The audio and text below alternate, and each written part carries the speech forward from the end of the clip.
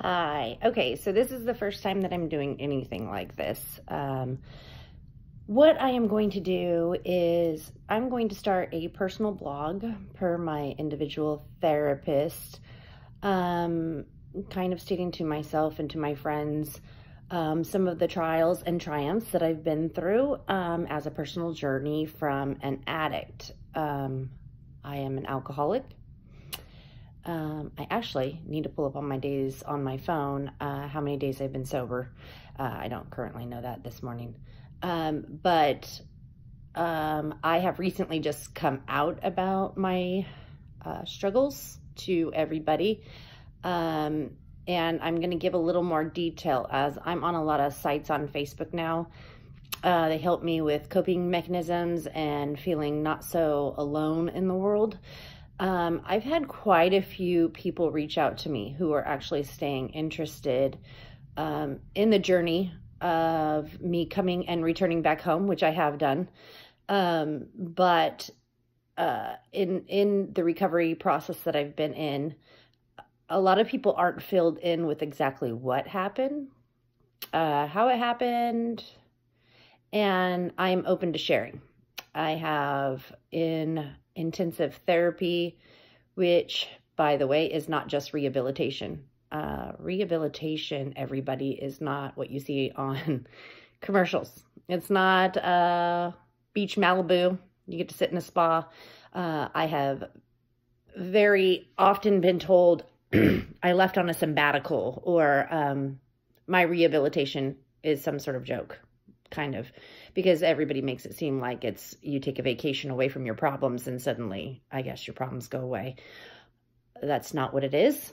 I also on the sites have seen a lot of questions from people who aren't addicts trying to help other people who are addicted to something.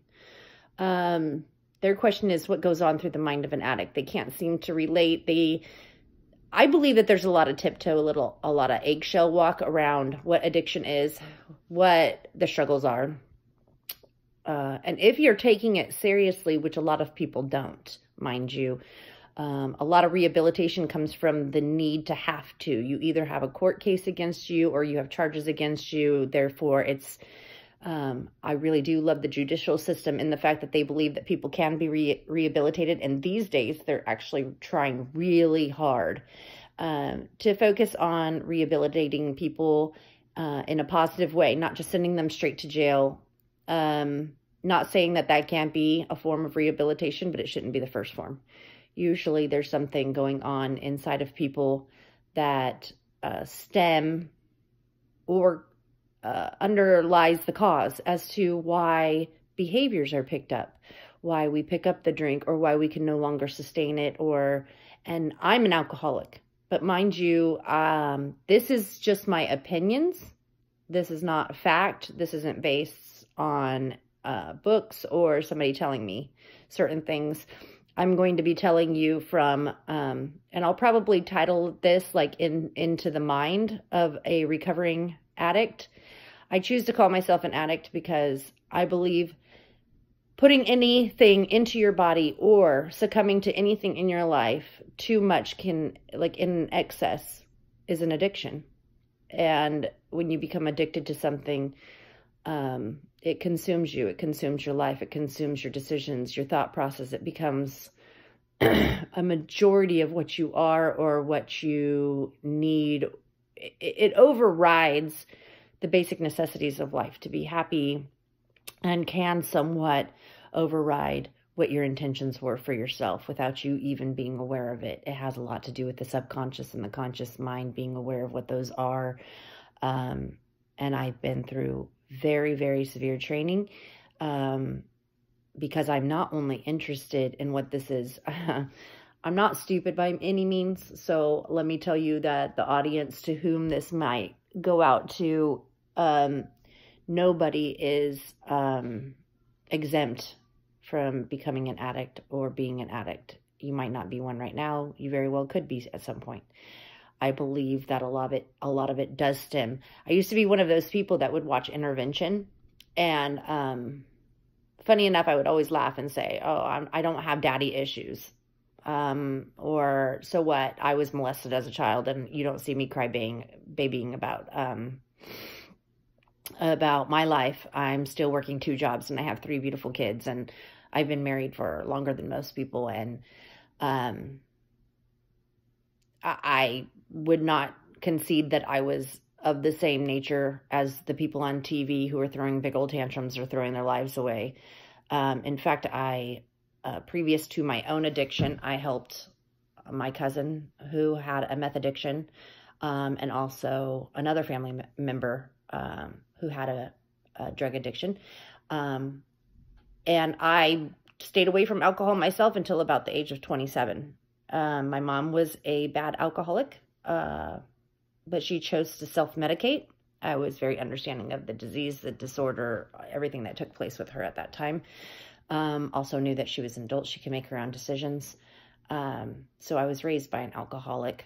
My father also, alcoholic, I believe, has done some drugs. He was never a substantial part of my life. I mean, I love him very much. Sorry, Dad, if you're watching this. I love him very much, but he wasn't a substantial part of my life. And drugs were always, well, not drugs, alcohol was always present in my life from the age of 6.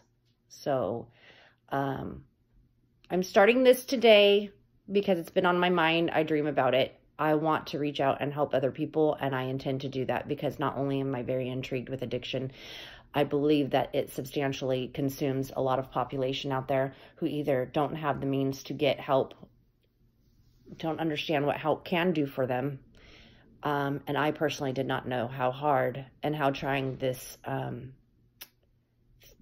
is,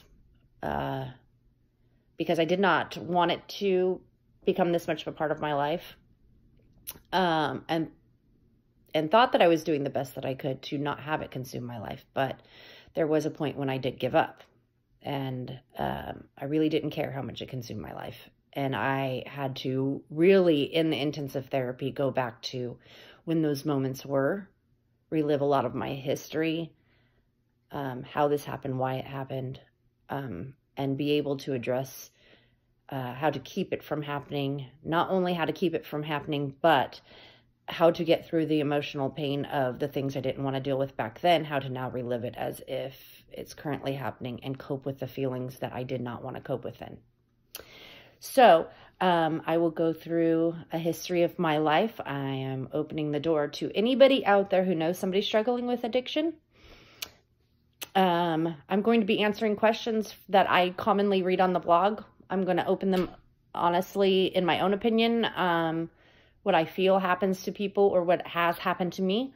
I'm going to be able to share viewpoints, or I want to be here so that the world doesn't believe you're alone. I know the one thing that I wish I had when I had to face my demons was I felt very alone. Even though I knew people were dealing with addiction, I did not feel anybody knew what I was going through, or that I had pretended to be something so strong for so long that I did not want anybody to know this about me.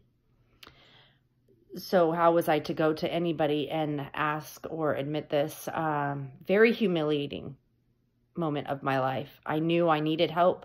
I knew I wanted help. I knew my immediate family, my children and my husband all knew how bad it was. But they were the only ones. They were living it with me every day. On the contrary, there's a lot that's going inside a human being when this happens. I'm not making excuses for my behavior. Everything I did as an addict was wrong. And I did a lot of horrible things that I had to admit and confess to. Does it make me a horrible person? No. Shame and guilt take you over. I'm sure these are all common words that you've heard, and in rehabilitations you're going to hear it, but what the actual meanings of those are and how you learn to deal every day with what type of monster you are capable of becoming, what type of monster you have been in your past, and still find some grasp into life to recover to the point of constantly recovering, constantly making progress, and not hating yourself